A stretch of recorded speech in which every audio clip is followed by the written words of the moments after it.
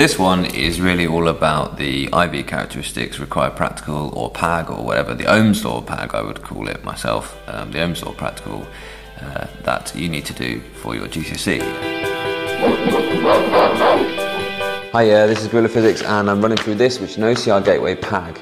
Okay, it's a OCR Gateway paper 1, but really this PAG is the Ohm's law PAG, the IV characteristics PAG, which is in all of the new physics exam syllabuses, so it's useful to you if you're studying GCSE Physics. It asks you to firstly to draw a circuit diagram for this experiment, so there's a mark actually for knowing the correct symbols for all of these. There's a mark for getting the voltmeter and the ammeter and the resistor and the cell all in the correct series or parallel, however they should go in the circuit. So this one should be a really simple set of marks, because you should know this circuit diagram really well because you've been revising your practicals.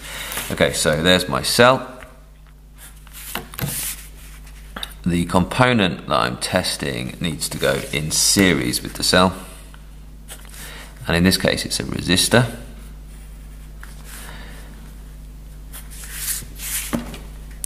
And we need to measure the current, so we need an ammeter in series with that.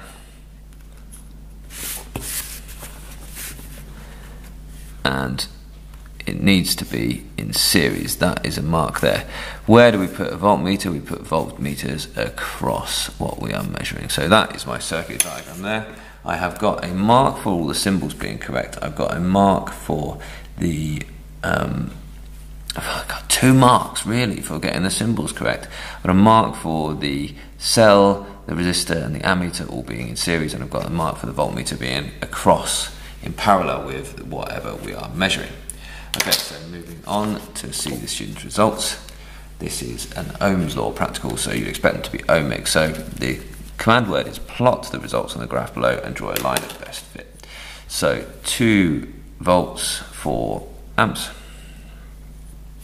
2 volts. For amps, you need to be accurate to half a small square, by the way, when you're using graphs in these new GCSEs. 4 is 7, 6, 10, and 8, 14. So that is a shock straight line of best fit. There is no dubiety that that should be exactly there. So that is a straight line of best fit because we know it's going to be a ohmic resistor. Now it's not really super easy to place that, but this is the only kind of place, and going through the origin where if you think, well, if the thing was off, then it'd have 0 potential difference and 0 current. We know that an Ohm's law graph, an ohmic resistor, is going to be a straight line through the origin because V is proportional to I. So that's all my marks there. I've got a mark for the points being correctly plotted, and that's actually 2 marks for correctly plotting the points and 1 mark for straight line of best fit and going through the origin. Use the gradient of the graph to calculate the resistance of the unknown resistor. So it actually tells you to use the gradient to calculate the resistance. So you didn't really need to remember this because it's just calculate the gradient. But this is using Ohm's law in its rearranged form. R is V over I. So Ohm's law you'll probably remember as V equals IR. One of the ones that you need to remember, one of the most important ones for solving circuit problems. Okay, so what is the rise over the run basically? So here we go. Well, I'll just use as big an area of the graph as I can. 8 volts over 14 amps gives me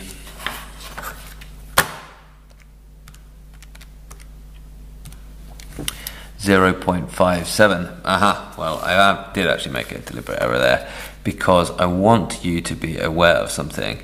That seems quite low. It seems quite low for any resistor I've ever used. I've never seen half ohm resistor. Okay, maybe an individual wire might be a resistance of about half an ohm. When you look at the next question, it says the actual value is 550 ohms. Well, that's a clue. There's something gone wrong there, isn't it? Okay, and that's because I have deliberately rushed this. And if you look closely, you can see that the current is in milliamps from the graph. So I need to do something before I actually go ahead and do this calculation, which is times 10 to the minus 3. So the voltage is 8 volts, the current is 14 milliamps, or in other words, 14 times 10 to the minus 3, or 0.001, my mistake, 0.014 amps. Okay, that's why it's easier to use the standard form like this.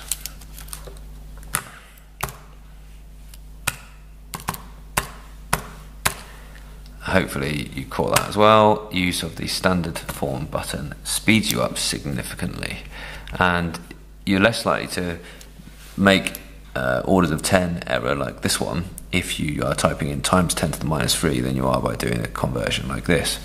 So 571.4 blah blah blah blah, 571 is absolutely fine, 3 significant figures.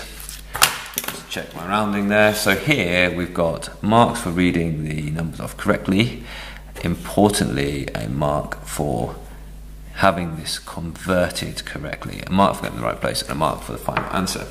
So the actual value is 550 ohms is the calculated answer with the within the 5% manufacturing error tolerance. So this is, in other words, the manufacturer's stated value of the resistor. This is what we measured experimentally. So have they done what they've stated, 5% possible tolerance from this? And you have to explain your answer. So you firstly have to work out, is it? And then you have to explain it. Well, how are you going to work that out? Well, it's like saying, well, what's the upper bound of this or the lower bound of that? So in other words, we need to work out 5% of that. So how would you work out 5% of that? You would just do 550 times 0.05, boom, bang, 27.5. So 5% of 550 is 27.5 ohms. Okay, so the upper bound, or the maximum possible, of manufacturing tolerance